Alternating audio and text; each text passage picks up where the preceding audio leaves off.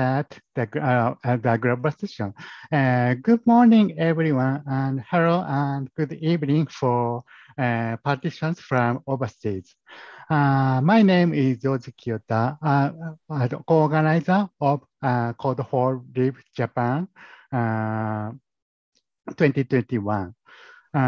Thank you very much for attending this global session.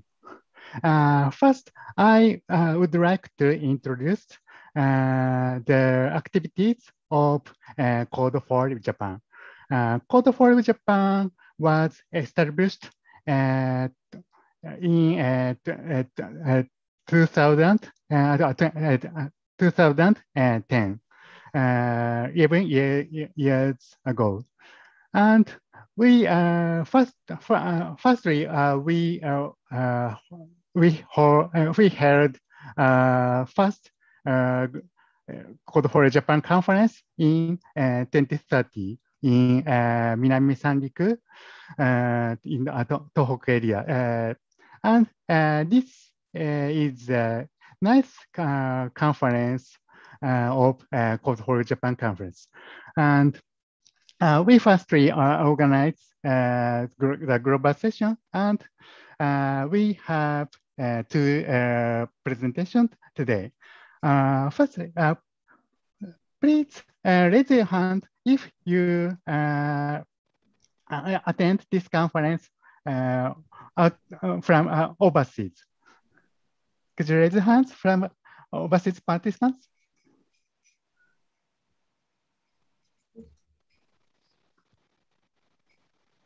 Okay, thank you very much. Kumiko-san, thank you very much for attending this global session. From where? Which country?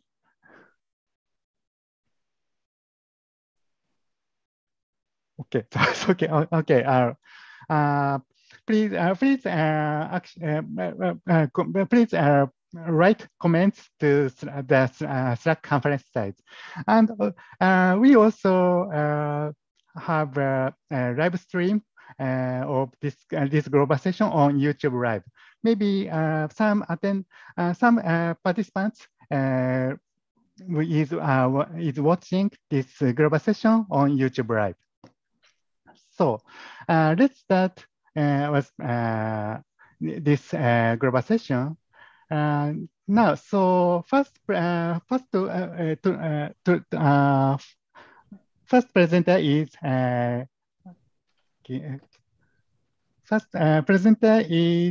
Koyasu Nobue.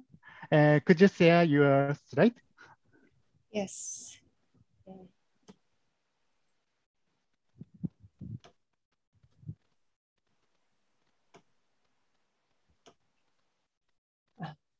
Hello, everyone. It's good to see you all here. My name is Nobue Koyasu, and I am a member of SaveMLAK's COVID-19 Live Data team. I am a librarian working in archives. This is my first time to give a presentation in English. Today, I'd like to talk about a survey I'm working on with SaveMLAK called Survey of Library Trends in the Impact of COVID-19. Here are the chapters of what I will talk about today. I would like to talk about the following 4 points. First, what is SaveMLAK?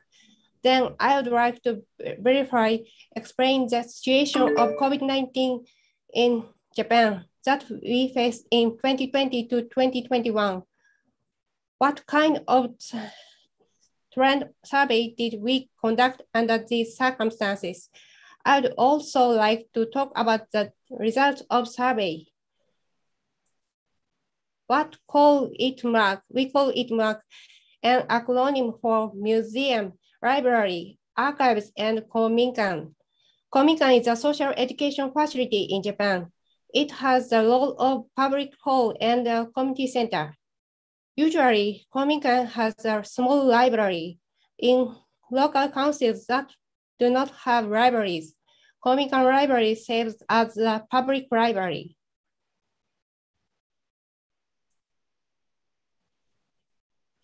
SaveMLAK was launched in the wake of the Great East Japan earthquake. SaveMLAK collects information on the disaster from MLAK organizations and disseminates it on its website. Anyone can join at any time. We have built a page on MediaWiki, which provides status of MLAK organization and its impact from disaster. For more information, please visit our website. We have an official character named MLAK-kun. MLAK-kun is designed by Yukino Watanabe. In Japan, the first case of COVID-19 was confirmed in January 2020. Since then, there have been 5 waves as shown in this graph, and the infection is still spreading. Japan's response to COVID-19 has been to declare a state of emergency and designate areas with high numbers of infected people. In Japan, the local government decided what measures to take for public libraries. Public libraries have also decided to take measures such as closing or shortening their opening hours in line with these measures. The survey began with a nationwide survey of public library closings by Carlyle Inc., a library tech company. Following the results of the Carlyle survey, SaveMLAK held an emergency meeting and decided to take over the COVID-19 library survey from Carlyle. The purpose of the survey was to take and preserve a snapshot of the current library situation. Survey methodologies. We served the trends of the central libraries and reading facilities in local councils across Japan. Information of website was checked visually. Library closures were based on whether or not they allowed users to enter the OpenStack area. The survey was conducted by volunteers. The results of the survey were consolidated in a Google spreadsheet. This will be an application that can be edited by multiple people simultaneously. Websites are stored in Wayback Machine and archived today as evidence. Information sharing among survey participants is done via Slack, and press release and other meetings are conducted entirely online using Zoom. The survey items are as follows. Due to the decreasing number of survey participants, we simplified the survey method from the 10th. From April 16th, 2020 to August 24th, 2021, 22nd surveys were conducted. A total of 340 people participated in this survey, which took a total of 785 hours, while previous SaveMLAK surveys have been document-oriented, describing the status of each library. This COVID-19 survey is a quantitative, statistical, table-oriented survey. The survey results are published with a press release and a license that makes them freely available without claiming copyright. The number of survey participants from the second to 22 sessions shown in this graph. The first thing we can see from the survey is a change in the closure rate.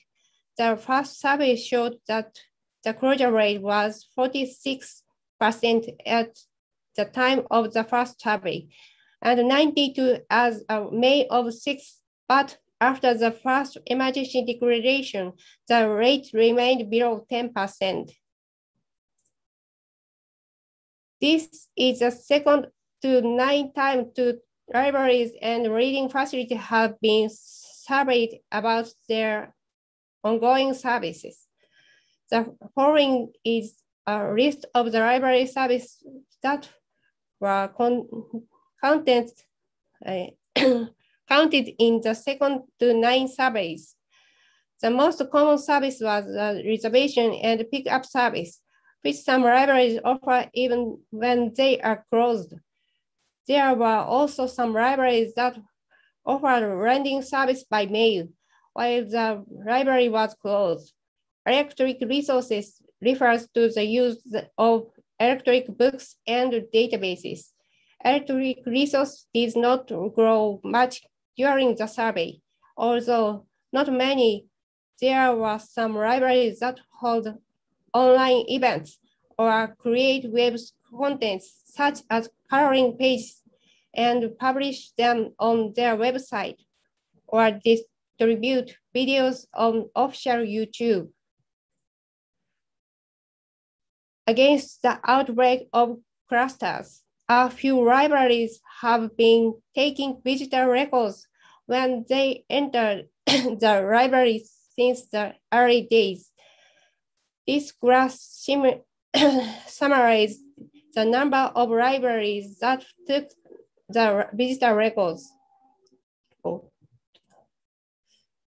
Once most the libraries were open, the number hovered around 300, with the highest number on August 29th at 395.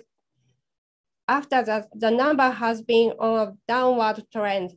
It is thought that the decrease was due to the introduction of the tracking system in each prefecture and the new coronavirus contact confirmation application implemented. I think the challenge with the survey is that what we can see is a trend and not a perfect one.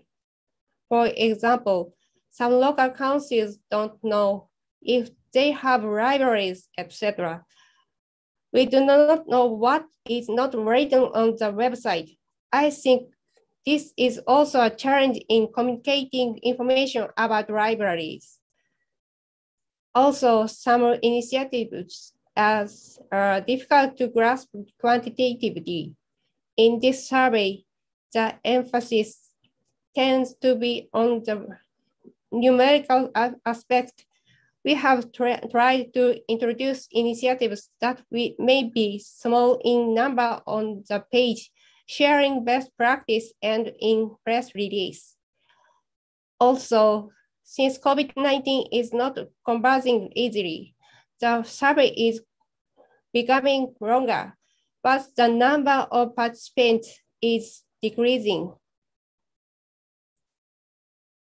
While conducting a survey on trends in public libraries, someone came forward to provide data on trends in national university libraries for the SaveMLAK's website. Using the public library survey methods as a reference, a survey of trends in special libraries was also conducted, and the results are now posted on the SaveMLAK's website. In summary, the COVID-19 survey has become an exhaustive and ongoing survey of public libraries and reading facilities across the country. I think it has also served its purpose of taking a snapshot of the moment. It was also used in newspaper reports as it provided figures on national trends. The survey also allows us to see a timeline of changes in libraries under the COVID-19 pandemic. Look at the archived websites may lead to more interesting analysis. As the COVID-19 epidemic came to an end, information about COVID-19 disappeared from library website. When the COVID-19 epidemic began and libraries began to close, I participated in this survey to see if I could somehow monitor the situation. I think these data will be useful to remember what happened so that we can prepare for the next one. Last but not least, I would like to thank the COVID-19 related team and everyone who has continued to work with SaveMLAK. Thank you very much. That covers everything I want to say. Thank you for your attention. Thank you. Okay, thank you very much, Koyasu-san. So, do you have any question or comments about this presentation? Please raise your hands or turn on your mics.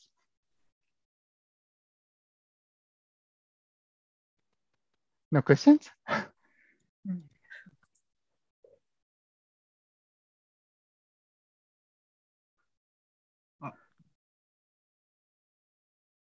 Okay, you can ask a question in English or Japanese. Both languages is okay.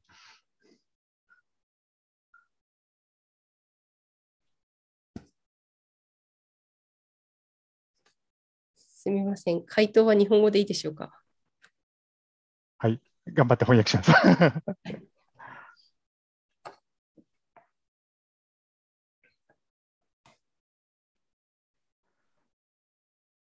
あとは、スラックに書いていただいた方がいいですかね。Please write any question on Slack conference channel.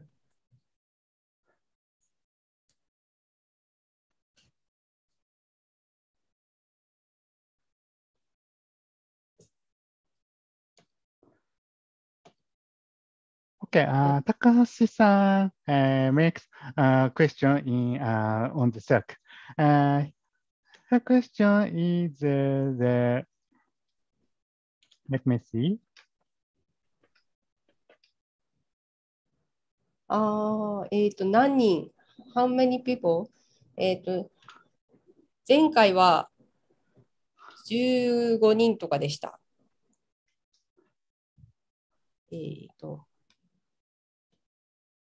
ちょっとさっきのプレゼンテーションちょっともう一回共有します。How many people? Okay, the question is, how many people do you have working on the project at any given time? I didn't know that you also take best practice. I was wondering if you could, I could add the one for our university, 学芸 University. 今、15 people on 15 people on August participant です。はい、すいません。はい、もう一回お願いします。8月だと15人参加してました。で、ちなみに公立大学の調査も実は行われてまして、今年から情報がポストされてます。She said that 15 persons join in the survey in August.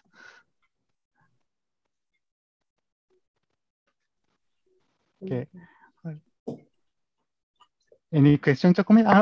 Taka-san, please turn on your mic. Thank you very much for answering my question. And the second point is that how collect the best practice. We have some project for the COVID-19, so we wanted to we want to raise our project on your website.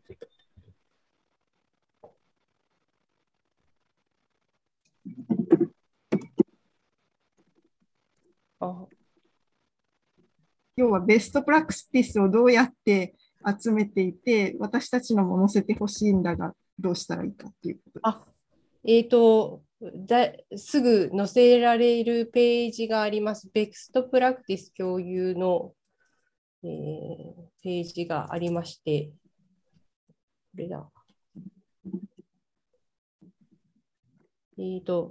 スラックに、貼ります。ベストプラクティス共有を。